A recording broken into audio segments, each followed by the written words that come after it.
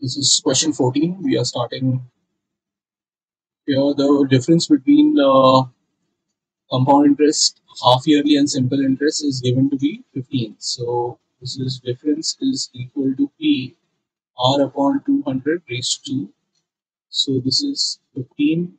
This is P. This is 10 upon 200 squared. So this will be 15 equal to P 1 upon 400. So this is 15 into 400.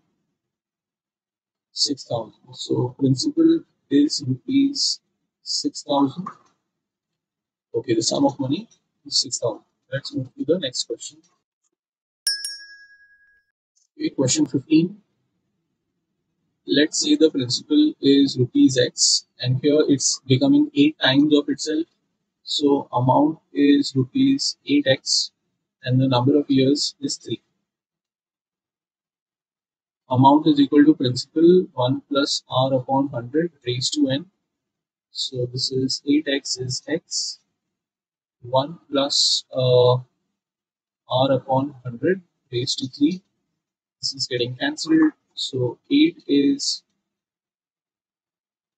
okay, we know that 2 cube will be equal to 8. So this will be 2 equal to 1 plus R upon 100. And here we get 2 minus 1 will be R upon 100. And 1 will be equal to R upon 100. So therefore R is equal to 100%. Okay, so that means if someone gets 100% returns, then the money will become 3 times.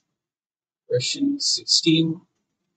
Here the principal is rupees X and amount is rupees 4X. Okay, so and here this is 2 years. So principal is amount is equal to principal 1 plus R upon 100 raised to N. So this is 4X, this is X. 1 plus R upon 100 raised to 2. Okay, so we have over here 2 will be equal to 1 plus R upon 100. So this will be 1 is R upon 100. Again, we get the rate of interest as 100%. Let's move to the next question. Question 17. Compound interest on a certain sum for 2 years at 12% is given to be 795. Find the simple interest on the same. Okay, so what we will do is if you take the principal as rupees 100 and here we take n as 2 years and rate of interest is 12%. So we have amount is equal to principal 1 plus R upon 100 raised to n. So this is 100, 1 plus 12 upon 100 square. So this is 100 into 112 upon 100 squared. So this will be 112, 112. So this 100 will get cancelled. And then what we have, we get 12544 upon 100. So we get rupees 125.44. Now, therefore, your CI is rupees 25.44. So if the principal is rupees 100, you get CI as 25.44. What will be the principal to get CI as 795? So therefore X will be 100 into 795 divided by 25.4. So that can add another 2 zeros and this is 795 and this will become 254. Is rupees 3125. So this is the principal. Now the question says what will be the SI? Now you have SI equal to PNR upon 100. So 3125 into 2 and this is 12%. Rupees 750 will be the SI. So first we have to calculate the principal and use that principal to calculate SI. Let's go to the next question. Question 18. The sum of 8,000 becomes 8,400 in 1 year. So therefore, if you take the principal as rupees 8,000, the interest will be 8,400 minus 8,000. That will be rupees 400. Okay, so that will be the SI for 1 year. So SI is equal to PNR upon 100. So 400 is 8,000 into 1 into R upon 100. So therefore you get R as 400 upon 80. So the rate of interest is 5%. Now they are asking what will be the CI for 2 years at the same rate. So therefore I have two ways of doing it. I can calculate interest as PNR upon 100. So this is 8,400 into 1 into 5 upon 100. So this gives me 420 as the interest, and therefore the CI will be 400. That will be for the first year, 420 will be for the second year, and I will get rupees 820. Another way I could have done is amount is equal to principal 1 plus R upon 100 raised to n. So I will take this as 8,000. This is 5, 5 one side, this is 20, and this is 21 upon 20 square. So 21 upon 20, 21 upon 20, so 2 zeros, 2 to the 4. So that will give me 441. So this will be 8820, and therefore 8,000 gives you 8,820 as the amount. So CI will be 820. Okay, so that's another way of getting the same answer. Let's go to the next question. Question 19. What sum of money if the difference between CI and SI? This will be CI and SI. For 3 years at 12% will be 13478. So here we use a formula. We'll take P as rupees 100 and the rate to be 12%, N to be 3 years. So what I will do is I'll take SI as PNR upon 100, and that will be 100 into 3 into 12. So that is 36. Now we take for CI, A is equal to P 1 plus R upon 100 raised to N. So this is 100, 1 plus 12 upon 100 raised to 3. So we have got 100 into 112 upon 100 raised to 3. So 100, 112.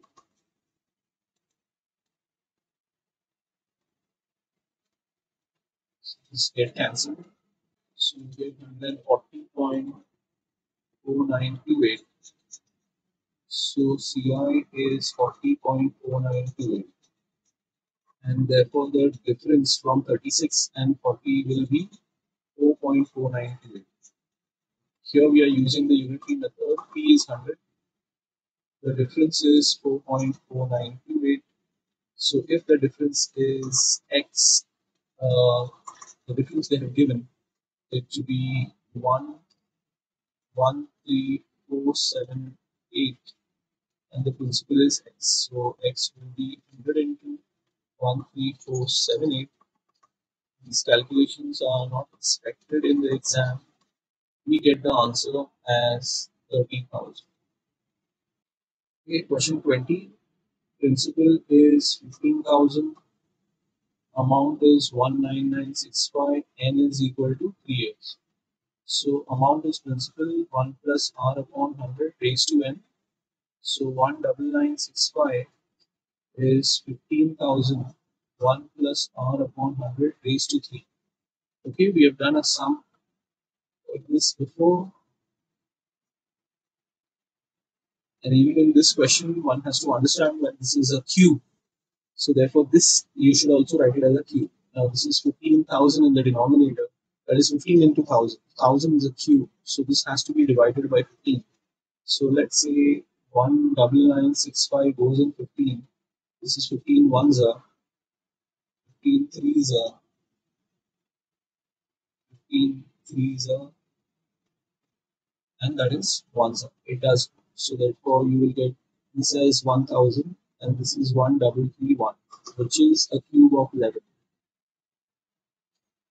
So what we have over here, you have 11 upon 10 cube is equal to 1 plus r upon 100 raised to 3. So we get 11 by 10 is 1 plus r upon 100. So 11 by 10 minus 1. So that will be 1 by 10 into 100. So we get r as 10%. So the rate of interest is 10%. Let's move to the next question. Question 21. A sum of money is invested at a constant rate of CI. The interest for 2 successive years is given. Find the interest in the third year. Okay, so you have CI for n year is rupees 225 and CI for n plus 1, that will be 240. So the difference is equal to 240 minus 225, that is rupees 15. 15 will be the interest on 225 for 1 year. Okay, uh, so therefore we take I as PNR upon 100, and that is 15, that is 225 into 1 into R upon 100. So therefore 15 into 100 upon 225, so that will be 15 ones are and 15 15s are. So we get R as 20 by 3%. Okay, so now they are asking what is the interest of the third year. So therefore if I take I is equal to PNR upon 100, so this will be equal to 240 into 1 into 25 upon 3 upon 100. So this is 25 ones are, 25 fours are, and 4 threes are 12. So that is 20 rupees I get as the interest. So therefore CI for n plus 2, that is a year later, will be equal to 240 plus 20, that is rupees 260. Okay, so if I understand that you are getting CI as 225, the next year you are getting CI as 240, and the next year you are getting CI as 260. Okay, so that is what they have asked. Okay, so moving to question 22 now. So here you get CI for the second year is 880 and CI for the third year is rupees 968. So the difference is 968 minus 880. That is rupees 88. Okay, so therefore I take I equal to PNR upon 100. So 88 is the interest on 880 for 1 year. Okay, so here we go. R is equal to 10 into 88 upon 88. We get the rate of interest as 10%. So if we take the principal as rupees 100 and the rate is 10%, so we get I equal to PNR upon 100. So we get 100 into 1 into 10 upon 100. So that is 10 rupees. Then you get amount as equal to 110. So again I equal to PNR upon 100. 110 into 1 into 10 upon 100, that is 11. So the interest in the second year is 11 rupees. So if the principal is rupees 100, then the interest in the second year is 11. So what will be the principal for it to be 880? So 100 into 880 upon 11. So that will be 8,000. So the principal has to be 8,000 rupees. Okay, solving the 23rd question, which is similar to the earlier one. So CI for the second year is 1320. CI for the third year is 1452. Therefore, the difference in CI is 1452 minus 1320. So you get it as 231. Okay, rupees 132. Now I take I equal to PNR upon 100. So we get 132 as 1320 into 1 into R upon 100. So we get R as 10%. So here what we do is, again, the interest will be 10 into 1 into 10 upon 100. That will be 10 rupees. Amount is 100 plus 10 equal to 110. Again, if I take the interest, I get it as 11. So when the principal is rupees 100, the CI for the second year is 11. What will be the principal for CI to be 1320? So X will be 100 into 1320 upon 11. So that is 120. So the principal has to be 12,000 rupees. Okay. So question 24, the interesting fact is SI for 2 years is 1000. Therefore, SI for 1 year will be 500, half of that. Okay. On the other hand, you have CI for 2 years, it is 1050. Therefore, the CI will be 500 and 550. Okay, that means for the first year, the CI and SI values are the same. It's in the second year, the person is getting 550 rupees. So therefore, 50 rupee is 500 plus 50. So this is the interest on this interest. So if I take I is equal to PNR upon 100, so you get 50 is equal to 500, 1 into R upon 100. So we get R as 10%. Okay, now they are asking us to find the sum. So I take I equal to PNR upon 100. So that will be 500 is equal to P into 1 into 10. So therefore we get P as 5,000. So the rate of interest is 10% and principal is 5,000. Let's move to the next question. Question 25. The population of a town increases by 5%, okay, every year. So the present population is 21,000. What is the population of the town 2 years ago?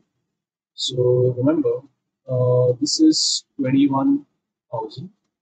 And they are asking us 2 years ago what is the population. So this will be the principal and this will be the amount. So amount is equal to principal 1 plus R upon 100 raised to n.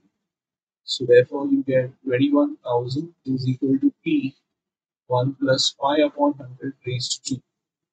So 21,000 and this will be 21 upon 20 the whole square. So here we will have 20 into 20 and this will be 21 into 21 as P. Okay, so this will be 1000. So therefore, if you write P a decimal point, that will be 19047.619. Again, these type of decimal answers are not expected. This will be the population 2 years ago. What will be the population of the town after 4 years? So therefore, they are asking 4 years later what will be the population. So this will become the principal, and they are asking us for the amount. Okay, so here I take A equal to P 1 plus R upon 100 raised to 4. So that is 21,000. 1 plus 5 upon 100 raised to 4. So that will be 21 upon 20 raised to 4. So 21 into 21, 20 into 20 into 20. Okay, so 1, 2, 3, 1, 2, 3. So this number will give us 5.63. So this will be the population after 4 years. Okay, let's move to the next question. The last question. The value of the machine depreciated at the rate of 10% per annum. So it was purchased 3 years ago, and the present value is this. So Here amount is equal to 43740. They are asking for P and the rate of depreciation is 10%. So A is equal to P 1 plus R upon 100 raised to N. Here you have 4, 3. Okay, so this will be equal to P 1 minus 10. Okay, this is negative because it is depreciate. So here you have 9 upon 10 raised to 3. So P will be equal to 43740 and 1000 9 into 9 into 9. So this will be divisible. So we get this as rupees 60,000. Now find its price a year later also. So right now it is costing this much. What will be the cost after 1 year?